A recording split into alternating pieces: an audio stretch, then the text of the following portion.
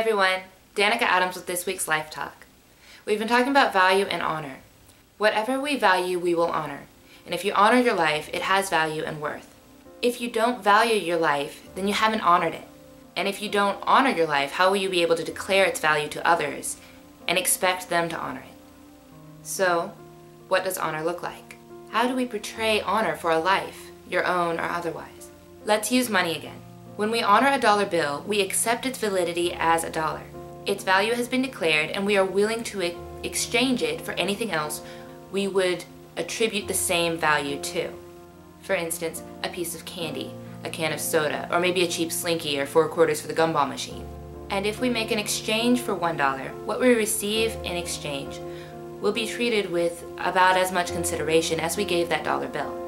Now let's say we have a $100 bill.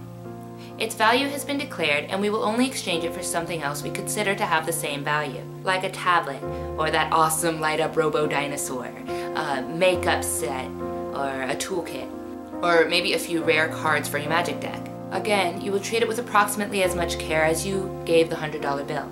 If someone stepped on your piece of candy, you might be a little sad that your candy got squashed. But unless you truly, wholeheartedly just loved that candy, or candy and dollar bills are very difficult for you to come by, you would be able to sigh it off and pretty much move on relatively easily. If, however, someone accidentally stepped on your tablet and broke it, unless $100 bills or tablets are relatively easy for you to come by, it might be a little bit more difficult for you to shake off than the piece of candy. You'd probably also think, hey, maybe I shouldn't leave my tablet on the floor where people could accidentally step on it, just in case I get a new one. Now let's increase the value once again to that of a house.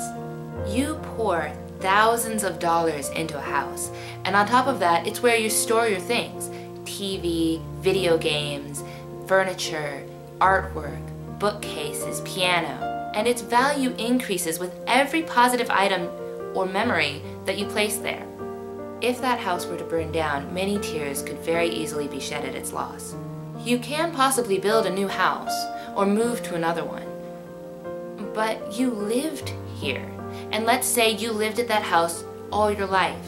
Let's say you loved your life there, and not only did you build many wonderful memories, but you envisioned passing on those memories to your kids. Watching something like that burn can be heartbreaking.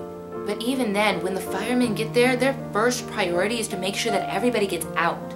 And if you have kids, you scramble to make sure that these precious lives are brought to safety. And if nobody dies or gets hurt or anything, then you may post on Facebook saying, but at least we are all okay. This is how valuable a life is. Your life is. And you honor it by not leaving it on the floor and letting people step on it. And by not letting it burn along with its surroundings. You get it out of the flames and away from anything that could destroy it. And to keep people from stepping on you, you stand up and you stand firmly and you make certain that what you're standing on is solid. You are the only you in all existence. And if your parents or surroundings haven't treated you with more value than the house in my description, then they are wrong. You are worth more. Don't let others dishonor of you to allow you to dishonor yourself. You are valid as a human being, and nothing with a value less than life itself could ever pay for you. And that's all the time we have for today. But please honor yourself, treasure who you are. And others will know how to honor you because you know how to honor yourself. I hope everybody has a wonderful week. Love life, people.